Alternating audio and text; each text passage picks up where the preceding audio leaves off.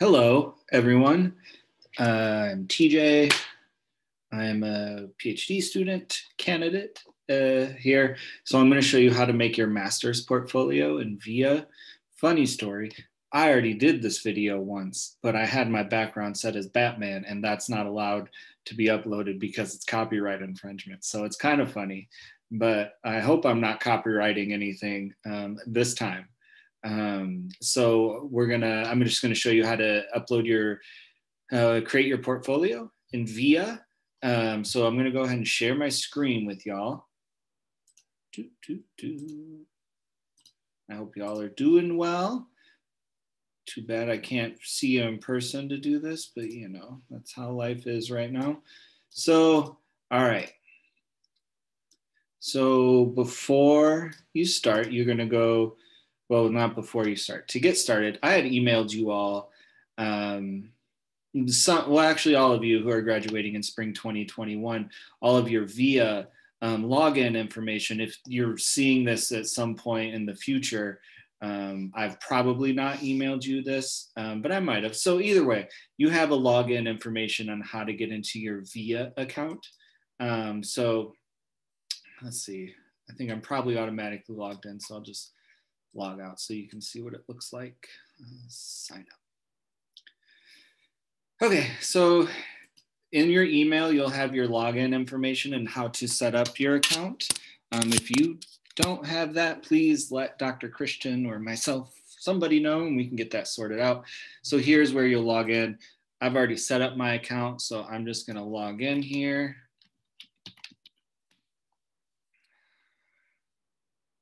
Wonderful. So this is where all your classes are. You should all be familiar with this, at least for either applying for practicum or internship, or for your classes. So you're all getting more familiar with what VIA is, but I'm going to show you a different function of VIA. So you're going to go to Showcase. And as you can see, so this is where you'll create your portfolio. As you can see, I have a bunch of ones here that I've created over time. And then I'm gonna show you how to create one. So first I'll show you what mine looks like, and then I'll show you what a completed one would look like. So this is the one that I created for my PhD portfolio, which is much different than your master's one. So you'll see a bunch of stuff on there, but you don't need to necessarily worry about that right now. Unless you're going to go into a PhD program. I just want to show you, oh, this is, I mean, I wanted this, but I wanted to like see it, you know? Oh, view, there it is.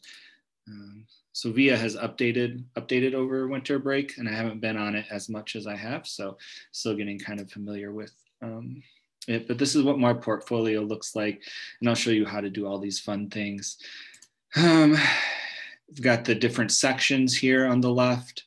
And then scrolling down, it's got all of the stuff that I've uploaded, all the things I've completed, and all the requirements I had to complete for my PhD portfolio.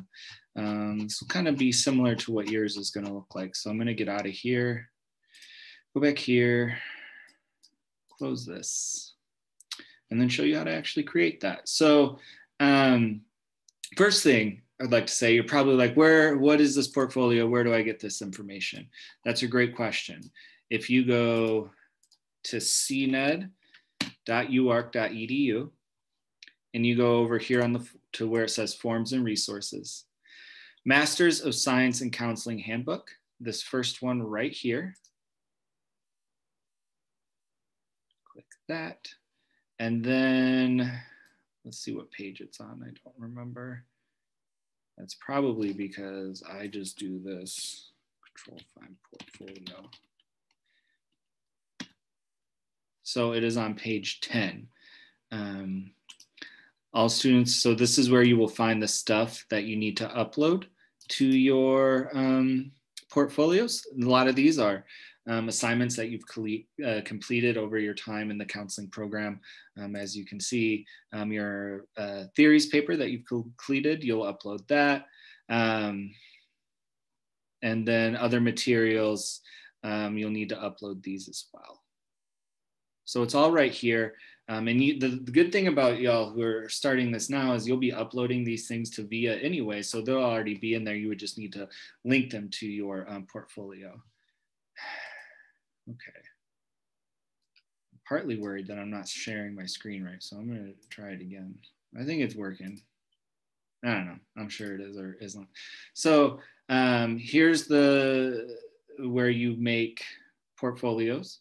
And down here in the bottom right, you'll see a little plus, and then you can do create showcase.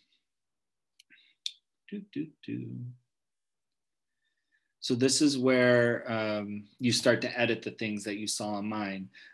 So if you, like right now, this blank thing here where it says page 1 blank, this is where the content will go.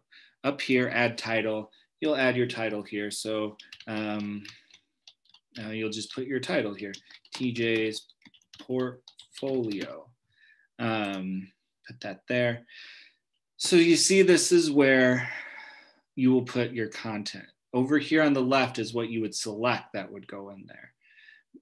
Probably what you would mostly be concerned about would be text and attachments and timeline. So I'm going to show you what a text would look like. See, it says click here to add text, and I can start blah, blah, blah. This is my portfolio for graduation. And then you can do all the things that you would normally do with text, adjust it here. And then say I wanted to add an image, collect, oh, sorry, I think I moved a little too quick. So you hit image and it pops up in here, and then you just click on that. Then you hit upload. I don't know if I have any pictures, so you just choose your file like you normally would. Pick an easy one here, a Harry Potter thing. So I gotta add Harry Potter and then save. As you can see, it uploaded there. Now, there's other ways that you can set this little section up. So if you hit this in the bottom left of the screen there, you can choose the column layout for the one below it. So say I want to do one between 3 of them.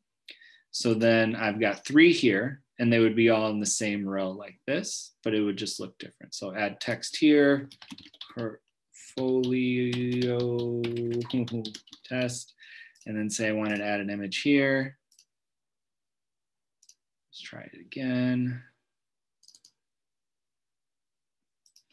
Harry Potter, upload that. And then say I wanted to do an attachment of a file over here. Attach a file, upload.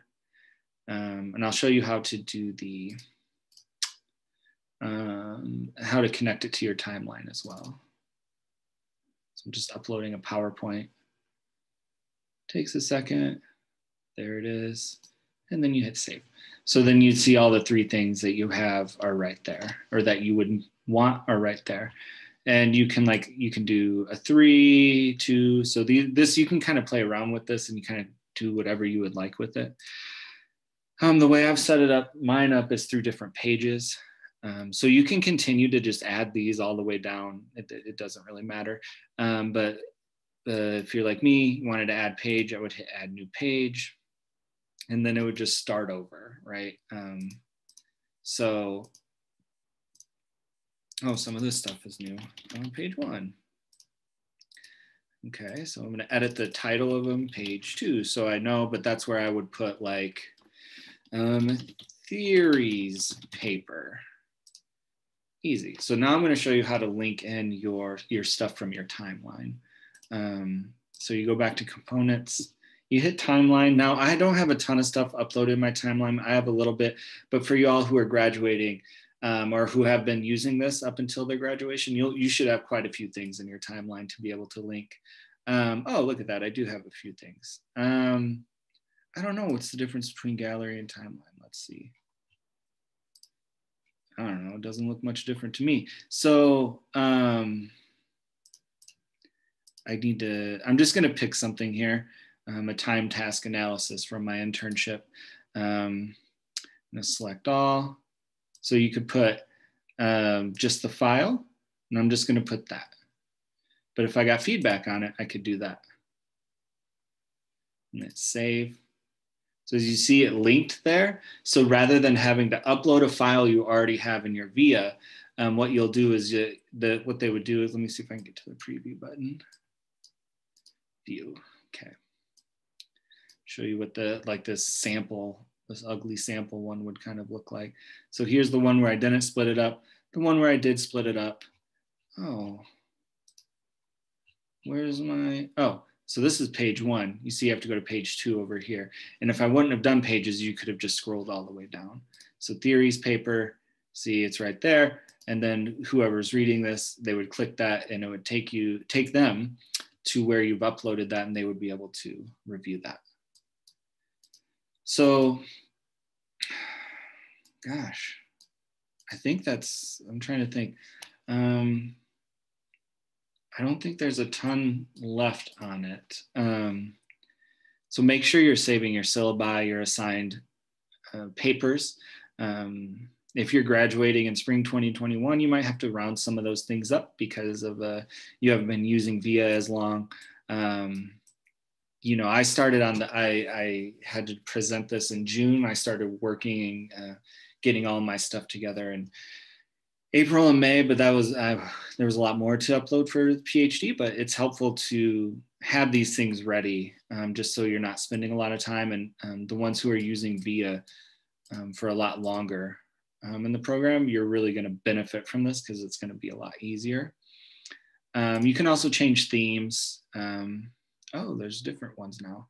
Like you can do this, like you saw mine, I uploaded pictures and stuff to make it pretty. You know, that's up to you, however you want to do that. Let me just make sure there's nothing else under here that would be, I don't know what my info is. Oh, this is new. Okay. So this is something new too, is it would have your information there. That could be something to have right at the top. Oh, also you can move things around. So say I was like, oh man, I wanted this to be up top. It didn't really work. I'm going to try it again. Okay, that didn't really work. Let's see if I can get it. I feel like that's going to work. Ah, bingo, I got it. So you can move things with this little arrow here. You can also go in and edit, or if I was like, I don't want this Harry Potter picture anymore, delete it. Same here, we can move things around. And then I can move, like I just added all that. This stuff is pretty intuitive. I feel like if you're able to handle like the social media things that you use, this should be pretty simple for you. Oh man, I wish I had a picture. Ooh, gender, I didn't ever pick my gender on here. That's interesting. So this is I'm learning some new things as I sit here with you all watching this. So these are the main things you'll need is timeline, attachments, text, and maybe image. So you set it up however you want to be creative with it. I have sent Dr. Christian, I believe I have it public, my portfolio. You could always look at that if you want as a guide. But again, the PhD one is so much more comprehensive, has a ton of information in it. But if you want to just see how I set it up, like, and use that as a template, that's fine. But Dr. Christian has that information. So I think that's about it right now. So yeah, if you want to see this, you would go to Showcase. I'm sorry, I should have showed you how to share it. Let's get back into it. Showcase will show all your portfolios that you've done. I have a lot because I've done this quite a few times just to show examples. So you hit share if you want to share it, and you hit public. Copy URL. What I would do is I would just send that to the folks that need to see it. So that, like, if you need to send it to Dr. Popejoy or Dr. Christian, they can just see it. But only share that with the people that you need to share it with. All right, I think that's about it, y'all. This was fun. I hope I don't have any copyright infringement on this one. Y'all have a good day. If you need to ask any questions, you can email me. My email is tj SCHOON at uark.edu. Again, that's TJ SCHOON at uark.edu. That's for now. I don't know. I don't know when you'll be seeing this video. It could be 2024 for all I know, and I might not have that email anymore. So then I would just ask a faculty member and they'll know who to send you to. I hope you all have a great day. Goodbye.